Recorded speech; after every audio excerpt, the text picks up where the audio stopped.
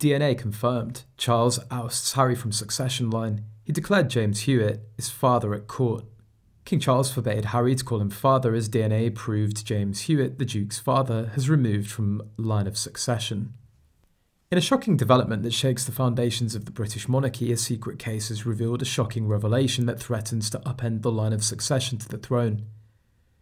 Newly discovered documents reveal that genetic testing has conclusively proven that Prince Harry is not the biological son of King Charles, but a former British Army officer, James Hewitt, with whom his mother had an affair with.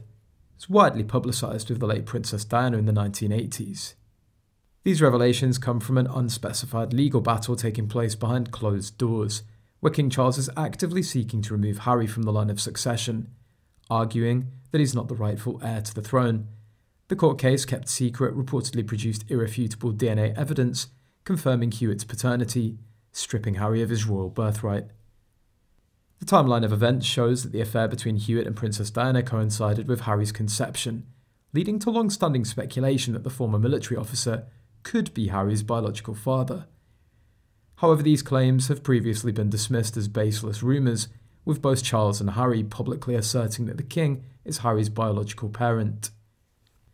Now the emergence of these court documents has turned the tables, potentially rewriting the narrative of the royal family's history and throwing the line of succession into turmoil. If the genetic test results are positive, it would mean that Harry's not entitled to a place in the line of succession, as he'd not be the legitimate son of the current heir to the throne. The implications of this revelation extend beyond Harry's status, potentially affecting the succession rights of his children, Archie and Lilibet. Their claims to the throne will be questioned, as they'll be considered illegitimate descendants of the royal line. This information has shocked the British public opinion and the international community as well. Many people are eager to see how the royal family will react to this unprecedented scandal. Questions have been raised about the authenticity of the court documents and the reliability of the trial, with both Charles and Harry maintaining their long-standing views on the matter. Despite the lack of official confirmation from the palace, speculation and rumours surrounding Harry's paternity have once again become the focus of attention, sparking a debate that's lasted for many years. The potential implications of this revelation, if true, would be profound, as it could not only reshape the line of succession, but also have far-reaching consequences for the very foundations of the British monarchy.